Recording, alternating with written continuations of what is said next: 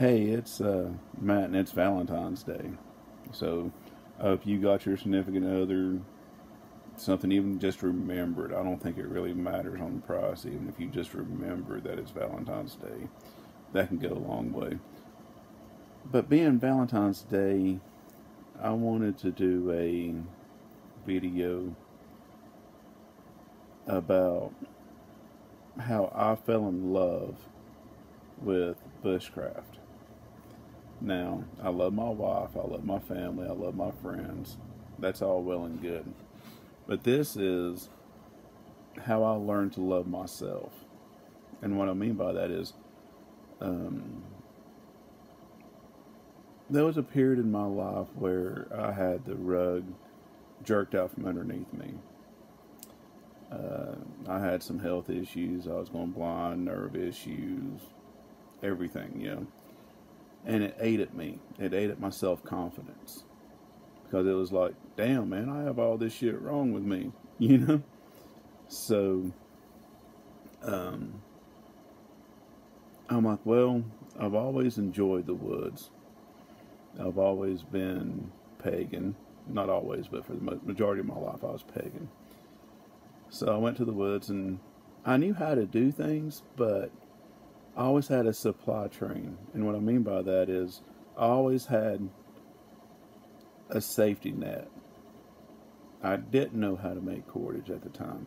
I didn't know how to flint and knapp. I didn't know herbology. I didn't know how to take the surrounding environment and make what I needed because I always had it or something that would work. So I started going to these schools and taking these classes and getting into the community, and people welcomed me with open arms. And I'm talking about famous instructors would take the time to counsel me, to walk me through things, to always encourage me, always. And I would go and practice, or I would practice. And I got so obsessed with it that I would lay in bed at night time and literally wonder. I would be laying there, looking at nothing, going, why does my feather sticks look like shit? I mean, that's what I was focused on. And I would talk to these experts and they would walk me through how to adjust the angle and, all these little tips that, you don't just grasp. So time goes by, I take more classes, more demonstrations, I develop a community with these people. And it's to the point to where, we asked about each other's family, asked how we're doing, and, go to each other's houses. So time progresses, and I get to where I'm like, well, it's time to piss or get off the pot. How far, am I ready to teach? So, I took these instructor courses and build up my skill level. And finally, I don't know why this is significant, but I, passed all the instructor courses and everything. And I'm sitting there and I realize my feather sticks no longer look like shit.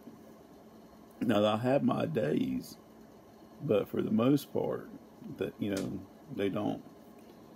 So, skip ahead a little bit, and from that time, skip ahead a little bit, and I'm doing a demonstration on primitive fire, and when you do a demonstration on bow drills or hand drills and kids see it, they look at you like it's amazing. Well, there was a father and son at the demonstration, and I was paying particular attention to them because the kid was looking at me doing it and then looking at his dad. Well, his dad finally gets it. It just works. And that kid went from looking at me in amazement and looking at his dad like he's Zeus. And all of a sudden, I was a rack of yard tools at Sears. If you get that reference, that's points. And I was like, yeah, that is a good. Because that kid's hero is now his father. And, you know, people see when I post my glass napping or my flint napping or fire making, you know, whatever. They don't see the 20 bottles that didn't break right. They didn't see the stone that, you know, right when I was almost finished, you know, like flaked all the way across. No one posts that. Like if I do a bow drill fire, hand drill fire, or a Firebird or friction, you know, whatever, you know, humidity takes a toll in it. The proper materials, like when I do a demonstration, I'm gonna have my set that I know is proven. I'm gonna know the humidity of the humidity for the past 2 weeks.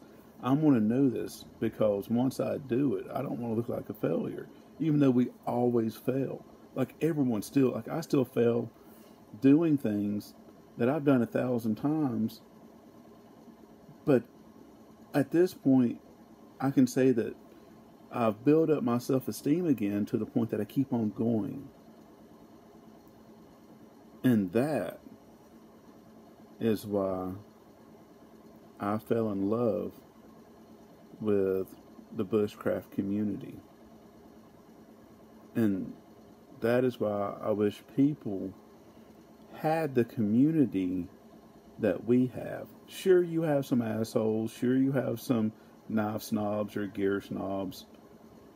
But it's a very insignificant amount of the community that's out there that's willing to share knowledge, that's willing to give you tips and tricks, that's willing to walk you through your progression. You know?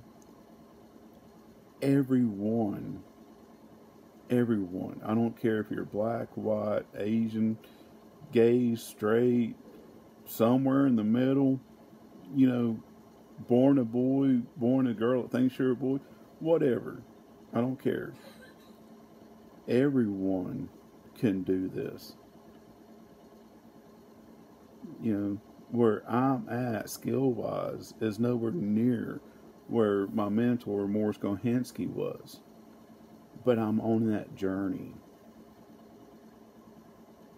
And where I'm at and where I'm going, you can be there too if you work hard at it. You have a community. And if you don't reach out, you know? So, this is a quick, well, semi-quick rambling video as to why I fell in love with bushcraft and primitive skills, or ancient earth technology, whatever you want to call it, and why I think you might also. So, if you have any questions, comments, leave them down below, like, share, do all that fun stuff, but it's not about that. This is my thank you to the bushcraft community. And it's my hoping to welcome you into the bushcraft community.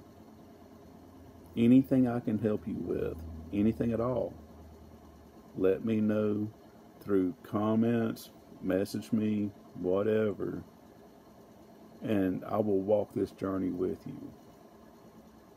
So, just wanted to say that. Now, I love you. Get outside. Bye.